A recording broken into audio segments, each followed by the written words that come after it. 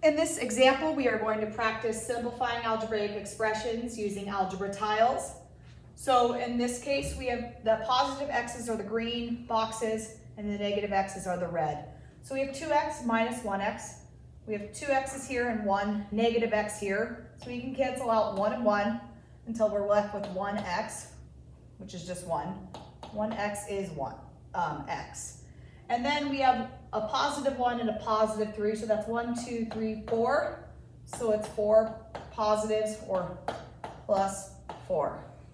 So that is x plus 4. In the second example, again, we can combine the rectangles. So it's negative 3 x's, so there are 3 red x's, plus negative 1 x, there's 1 negative there. So this is 1, 2, 3, 4. So there are 4 negative x boxes. Or if you just rearrange that, that would actually be negative 4x, right?